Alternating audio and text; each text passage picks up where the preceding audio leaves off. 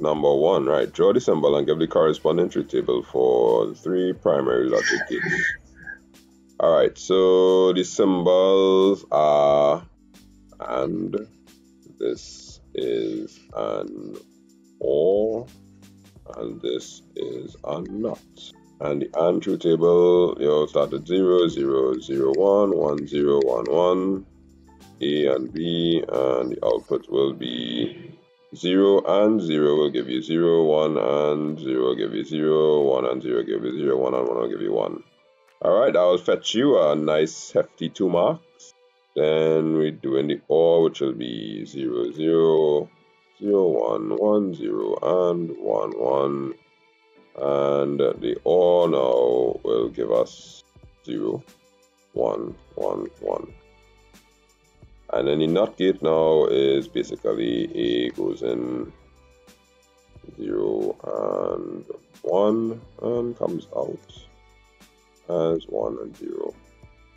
Alright, 2 marks each. Okay, the following is a truth table for an exclusive OR gate.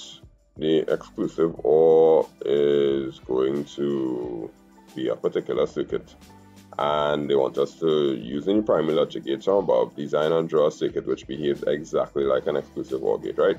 So we put the plus sign in the middle because it's the sum of these 2 things here, right?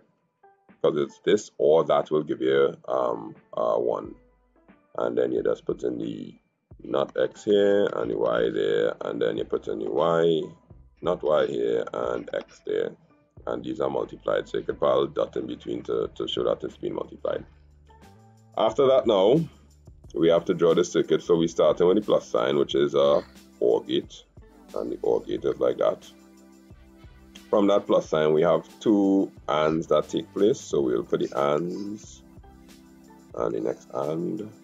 And inside those 2 ANDs, we have different values of inputs coming in. We have our X input and we have our Y input. The X input for the first AND on top has to be knotted first. So we'll put a knot in there and we say NOT X goes in like that. And normal Y goes in like that. So this Y here will just go up and join. And then on the bottom end now, we have NOT Y, which will be this knotted here, not Y. So we'll take the Y from there, and normal X, so the normal X will kind of just jump over here and fly in, and that is the circuit for it.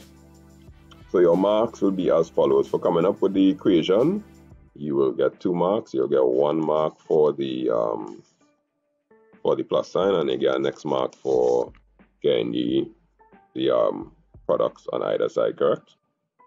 And then drawing the circuit, you get 1 mark for the OR gate. You get 1 mark for having both of the AND gates, and then you get a mark for the NOT gates being in the right place.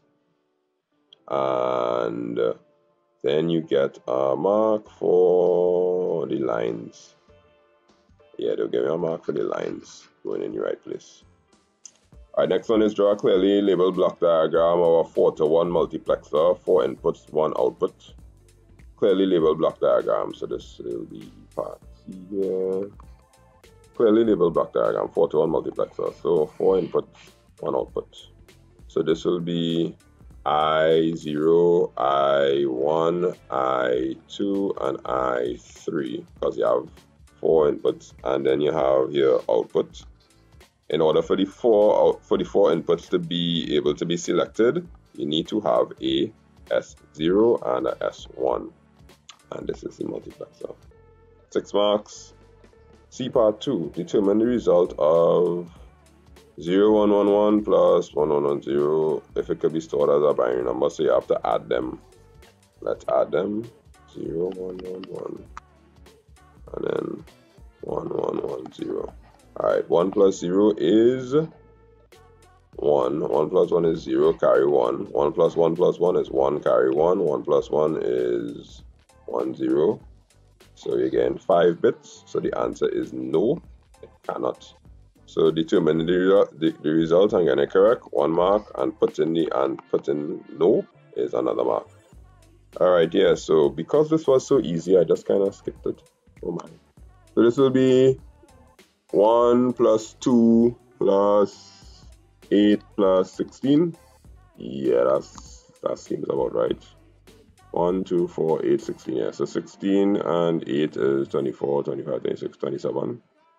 Showing all working, find the largest and smallest integers that can be represented using 4-bit sign and sign magnitude. Alright, in the leftmost bit is to be used on the other bit side. Right. So how is showing all this working? I'm really not too sure what they want to see for the working. What we have here is the largest and smallest integers that can be represented using sign and magnitude. So if we say that if we have 4 bits and we have 0, 0, 0, 0, this bit here is negative or positive. So the largest positive number we could get will be 0, 1, 1, 1, which is the number 7.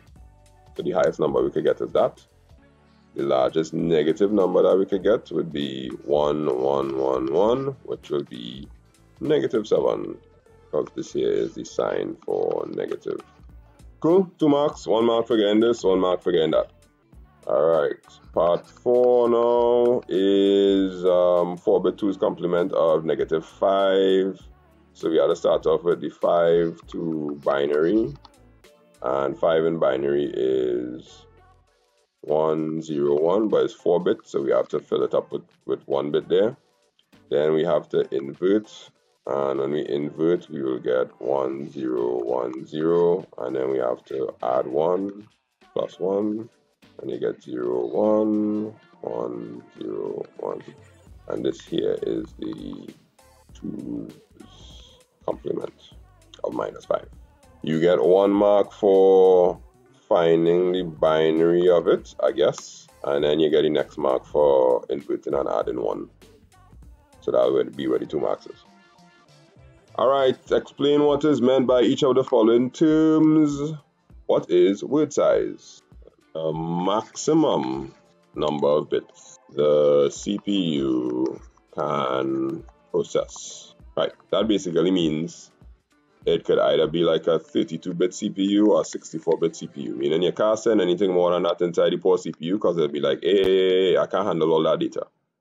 So if you send an instruction that's 32 bits, it will be able to handle it. If you send an instruction that's 64 bits, it'll be like, nope, sorry, can't work. You want to make sure that you say the maximum number of bits, that's 1 mark. If it does have number of bits, that wouldn't be good enough because it has to be maximum. And you have to say that it can process. Cache memory is the first level of memory access by the CPU. Right? Key things here, you have to say first level of memory, which is 1 mark, and then it's accessed by the CPU. So if you have anything along those lines, you should be okay. Clock speed, the rate at which the CPU processes data / bits. You have to be able to say bits. That's basically what going through the CPU. The concept is that there are 1s and 0s going through the CPU all the time. So the CPU is here and a bunch of 1s and 0s. Every time the clock pulses or every time the clock goes, a 0 gets to go in and then something gets to come out. So it's like a production line kind of. So you want to make sure that you clearly say that it's data or bits going through. So rate at which, 1 mark, and then processes data or bits will be the second mark. Okay. Distinguish between each of the following pairs of terms as they pertain to computer memory.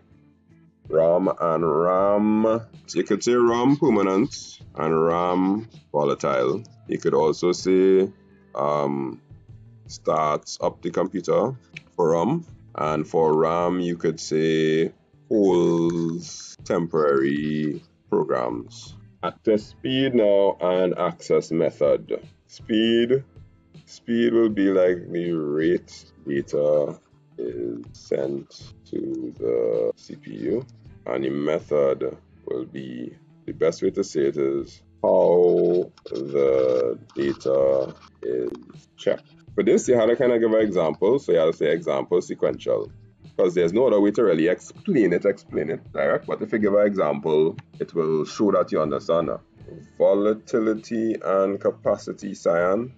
All right, volatility will yes be the permanence of data in some storage, and capacity is the amount of data that can be stored. Right, so what you'll realize with these questions here is that they require you to use specific terms, and the specific terms aren't always straightforward because like you might use back some of the same words. So what may help is sometimes you may be able to give like an example. So let's say an example here will be like for capacity will be like gigabytes. So you could put that there as an example and kind of sell it to the examiner that you know what you're talking about, right? Kind of like, you know, how we answer questions in IT. When you give an example, you prove to the examiner that you understand what you're talking about. So if your answer is a little bit shaky, the example will take you over the fence. Define the terms instruction set and instruction format. All right. Basic amount of commands the CPU can understand. Good. And the instruction format. The way the bits are broken up, basically.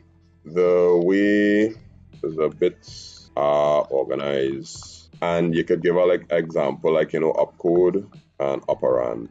Even though it's 2 marks, if you put opcode and operand, you're clearly showing that you know that that's the instruction format.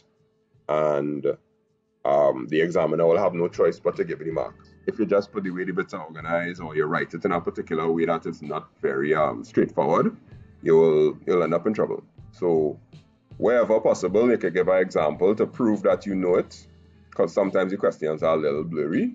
You'll always win like that. All right, state 3 types of instructions that are typically included in an instruction set. Data manipulation, arithmetic or logic, control or branch. Yeah, control or branch. That's for like, you know, jumping from one place to another. Or usually what we're doing when you do if then else is a control or branch because you're choosing different things. All right, that's kind of straightforward.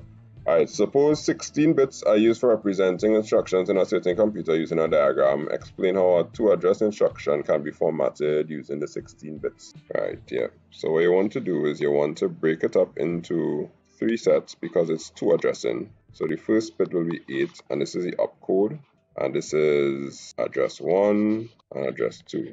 So basically you're saying first 8 is opcode, and next 4 is address 1, next 4 address 2.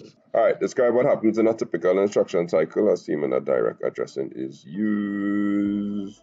What they're asking you to do is to describe the fetch, decode, execute, store cycle. So fetch is the opcode is received from memory.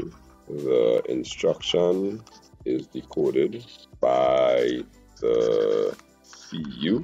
Then the next guy is the ALU, performs the calculation, and the CU stores the result in memory.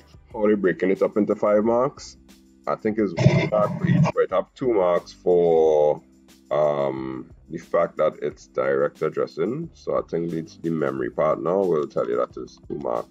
This last part here is 2 marks, but it'll be 1 for this one, 1 for that one, and 1 for that one.